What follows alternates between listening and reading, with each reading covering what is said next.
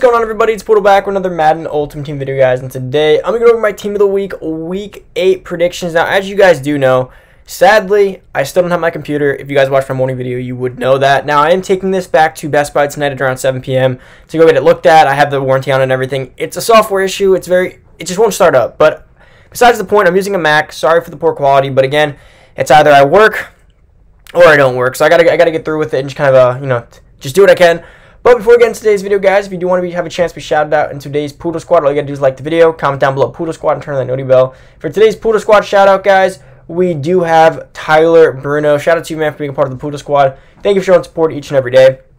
Now, moving on from that, guys, you know I love predictions. One of my favorite videos of the week. Wish we had our computer for this. Going to be very tough to kind of do everything I need to do for this, but besides the point, guys, get into our lower set, guys. I'm not going to be able to show you how I usually do. I do have some of them loaded up to show you guys so I can show you guys stats and stuff, but for the lower set, guys, pretty much going to be going through them. So, our first defensive lower set guy for Week 8, by the way. We're in Week 8, Team of the Week. Our first lower set guy is Spillane for Pittsburgh. If you guys are watching the game, Lamar Jackson gift-wrapped an interception right to his hands, and he took it back for pick 6. Nonetheless, still caught it, still a fast throw, and he took it back all the way. So, I believe he was filling, I could be wrong, I believe he's filling in for Devin Bush, who did go out for season. But besides the point, one of our guys is going to be him. He had a pick 6, and again, I could see him being one of those guys that do get it.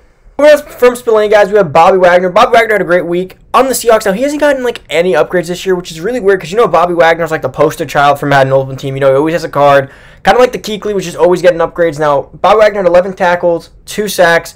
Great week. He has a great week every week. He's always just been he's always been a tackle fiend and always gets his sacks, always gets his work in. But again, some of his great weeks don't look as great because of how many good weeks he has in between. But either way, again, Wagner should definitely get it. Now, Diggs for the Cowboys had a great game. I don't remember the exact stats, but he did do pretty good for the Cowboys, despite the horrific defense and playing an horrific team as well.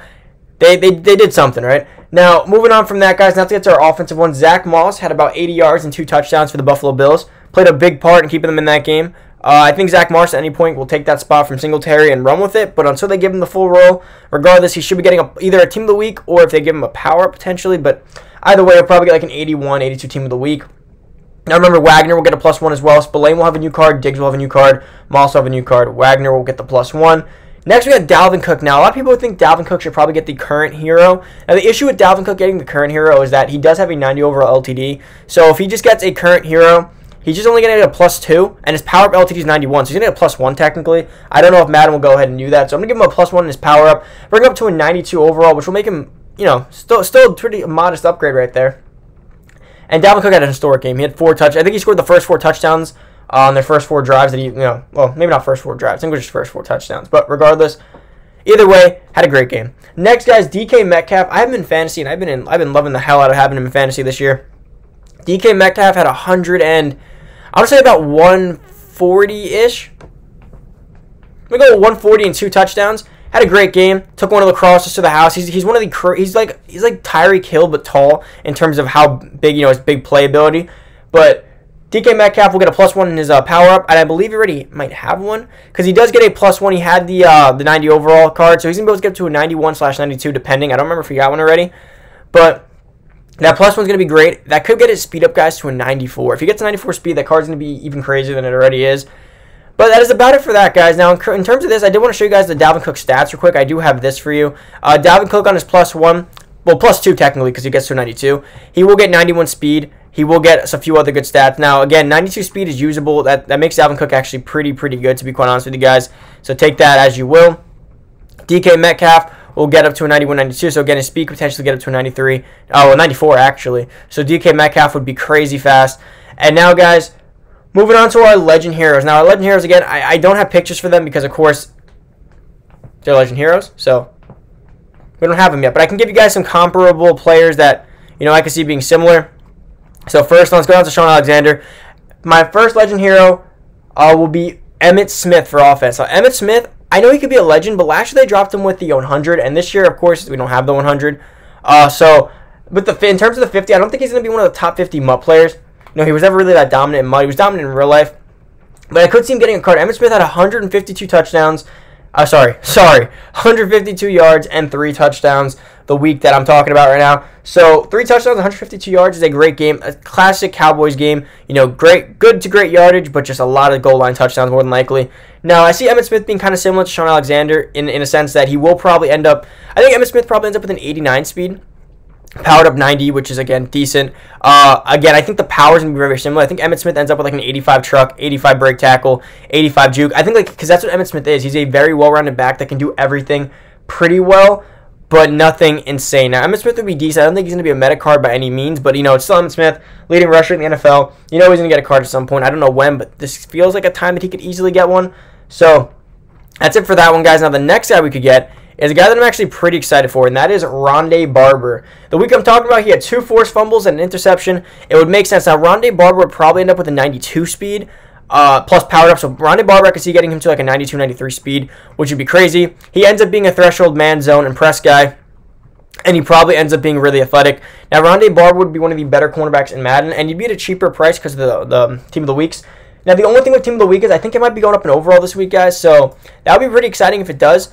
So they've been 91s, right? I think it's going to go up to 92s this week, and then the LTDs will go up to 93s. So if the LTDs go up to 93s, that does mean that we will be seeing Emmitt Smith and Rondé Barber as a 92, which will increase their stats even more so than we're used to seeing. But Rondé Barber would be good. I think Rondé Barber could maybe fit the meta. I just don't think Emmitt Smith will. But that's about it for that, guys. Let's get into my hero for the current week, which is Patrick Mahomes. Now, I think Patrick Mahomes could get a 91 overall, or 92 overall, I should say, Team of the Week card. Now, that increase would be pretty good. Plus, he gets to 93 with his power-up.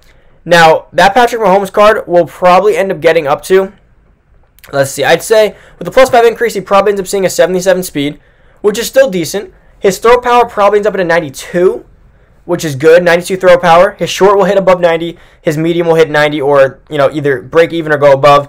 And his deep accuracy will be about an 87.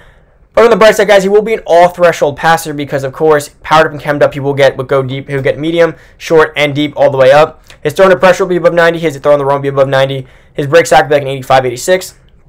And his throw power will be like a 92. So, chemmed up and powered up, he could probably get his throw power up to like an 80, 90, 95, 97-ish, depending. So, he's going to be really good. And he's going to be borderline mobile as well with that 77-ish speed. So, 77 speed is pretty important, guys. If he can get up to that, he can still take off. You know, no big plays, but, you know, you see you send verts down deep, and there's 20 yards, you know, to the next defender. You can take off for 10 yards. Kind of like that Aaron Rodgers mobility.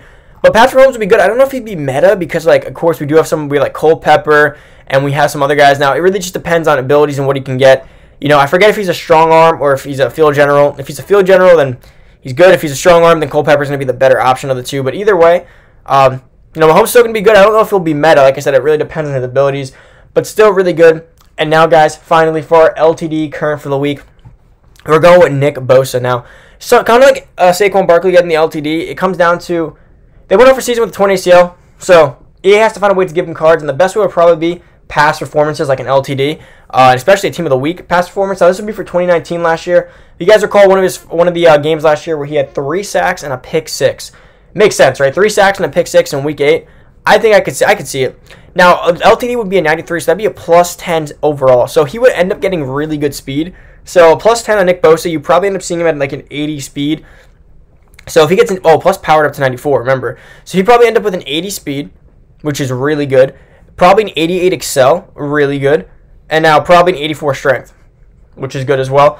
Now, in terms of this, he probably only ends up with like an 80 block shed, which means he's a decent run stuffer. But in terms of pass rushing, I think he could end up being really, really good. So he ends up with probably 85 hit power.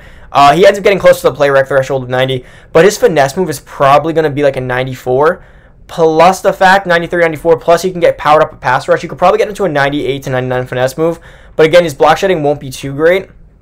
He's going to be more of a finesse move, athleticism guy, more so than a block shedder. So, again, that comes down to you guys. I think in terms of who you could really use here as meta would probably be Nick Bosa, possibly Mahomes and Rondé Barber, Metcalf, and Dalvin Cook. That's probably it. I don't see anyone else. Like, I don't really see Emmitt Smith or some of the other guys falling into that spot. It really depends on abilities and what they actually end up doing with stats and thresholds. Because, again, I could be off by one stat, and one stat could be the difference between threshold and abilities. So, always got to take that into account. But guys, that pretty much is it for the video. Hope you guys did enjoy today's video. If you are into the channel, make sure down below, hit that subscribe button, turn that notification bell, come join the family, boys. That's about it. Now, if you guys want to join the Poodle Squad, comment down below Poodle Squad, like the video, and turn on that noti bell. And if you guys need coins to pick up any of the Team of the Week cards coming out tomorrow or today's Scary Tall Drop, heading over to Mart Reserve down below. Coins are discounted for Halloween, and use code Poodle for an additional 15% off your order. That's about it. Enjoy the rest of your day. I'm out. See you guys later. Peace.